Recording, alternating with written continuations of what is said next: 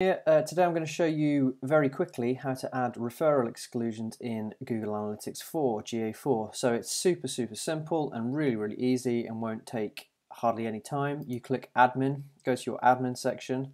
On your property, your GA4 property, you go down to data streams.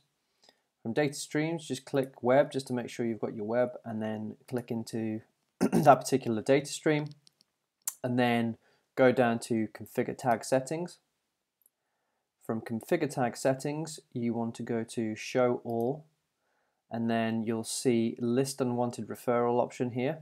So you click that, and then you will click the configuration panel with the little edit button, and then you just want to type in whichever domain you want to add as a referral. So for example, PayPal, and then you add that as a referral. You choose your match type, so referral domain contains paypal.com, that will work.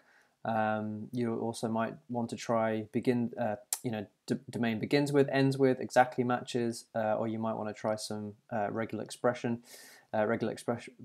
So it's up to you how you want to match it. This one should be fine. Once you're happy with that, you just need to hit save, and that's it, all done. So that will now have saved it, so PayPal will no longer be treated as a referral source on your website, and that's it. Thanks for watching, and hopefully see you again soon.